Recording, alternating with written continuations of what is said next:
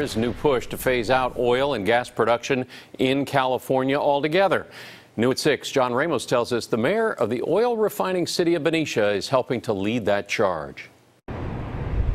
People can debate the role fossil fuels play in global warming, but there's no doubt it's heating up the political climate. I'm asking Governor Brown and the legislature to do the right thing and phase out gas and oil production in California.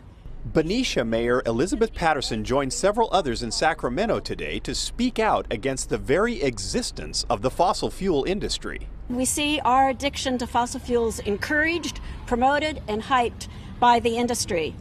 Instead of paying the fossil fuel drug lord, let's pay for rehab. She'd like to see a complete end to oil production in the state, even though the Valero oil refinery is the single largest business in the small town she represents. Leo Giacomelli lives in a neighborhood overlooking the refinery. Do you consider this a serious proposal?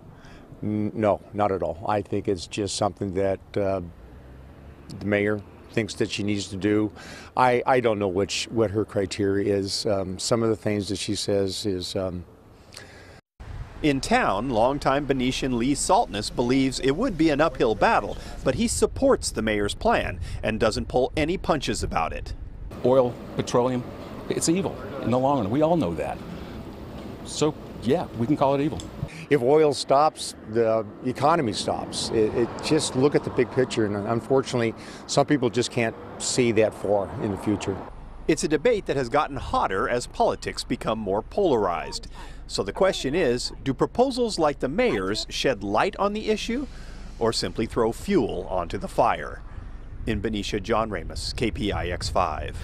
The Benicia mayor is part of a group called Elected Officials to Protect California. Now, they did not outline any time frame for when they want California to use 100% renewable energy.